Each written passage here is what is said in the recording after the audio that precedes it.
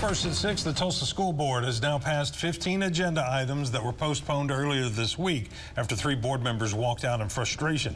Thanks for joining us. I'm Craig Day. And I'm Lori Fulbright. That board met during a special meeting this afternoon and voted on a long list of items that the superintendent says will keep the lights on and the buses running. News on 6's Jonathan Cooper joins us live and tells us there were some tense moments in today's meeting as well. Jonathan. Craig and Lori, this meeting is still going on right now, but earlier today, the meeting had to stop for about 5 minutes as security escorted somebody out.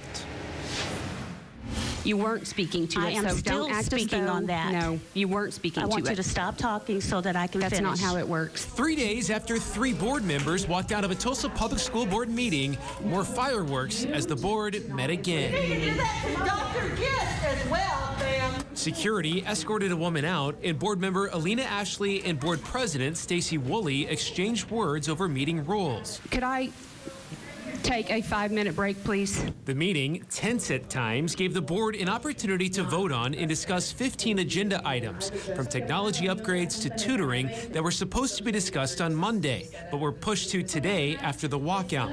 This all comes as TPS faces a state audit after the district discovered at least $20,000 in mismanaged funds.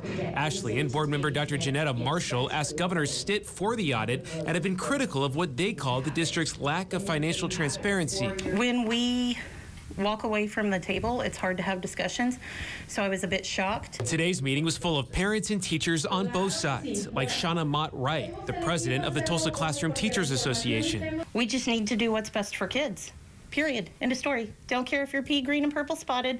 Don't care where you fall politically. Let's just do what's best for kids. After the agenda items were passed, Superintendent Dr. Deborah Gist told us that they were prepared today with documentation some board members wanted to see. That they expect us to work together as adults and to get these things done so that our schools can function effectively. That meeting is supposed to go until 8 o'clock tonight. They're going to go into executive session as well to discuss the resignation of Devin Fletcher. He is the Chief Equity and Talent Officer who was at the center of that missing money controversy. Reporting live in Tulsa, Jonathan Cooper, Oklahoma's Own News on 6.